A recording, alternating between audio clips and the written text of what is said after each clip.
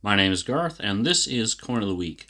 The last 2 weeks we focused on some collectible coins that are a little bit expensive, and the bulk of our business is actually on more affordable coins that tend to live in the $5 to $10 range, and this is a nice example of that. This is an aluminium coin from Poland, and it was struck from the 50s through the 70s. I have two examples here to get listed. When I do list these ones, they don't last long, and they tend to go for between $5 and $10 quite easily, which makes them a good, easy listing. If you do come across them, I would suggest adding it to your store.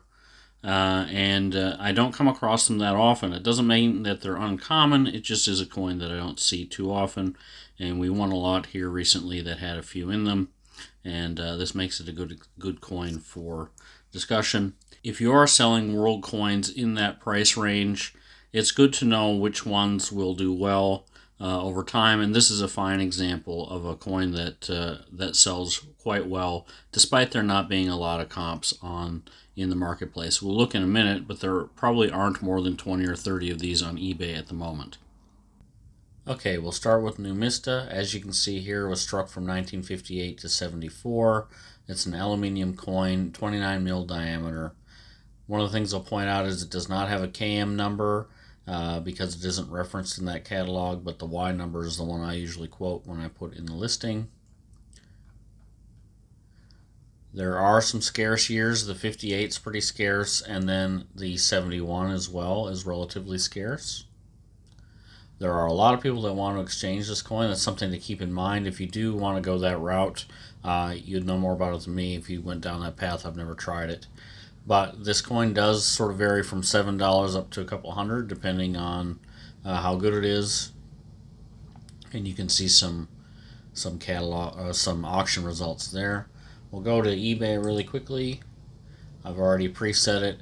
So that's price plus postage lowest first, and you can see all I do is search for the country, the denomination, and the year. And in this case, we went 74. And the cheapest available is about $7 including postage, and it very quickly jumps up to about 12 or 15 bucks, and that's for the common year.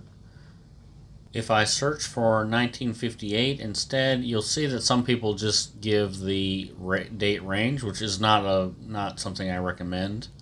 I recommend putting the exact date in unless you've got a huge amount of them. And you can see right away the least expensive example from 1958 is more like an $18 coin. So keep an eye out for this coin. There's not a lot of collectors of it, but it's well worth listing. Like I said with this one, last time I listed it was up less than a week, and I think it was a $7 or $8 sale for that particular item. I hope you enjoyed today's episode. There are a lot more like this that we can talk about. If there's anything you're interested in hearing me talk about, please leave a comment below, and we'll catch up with you next time.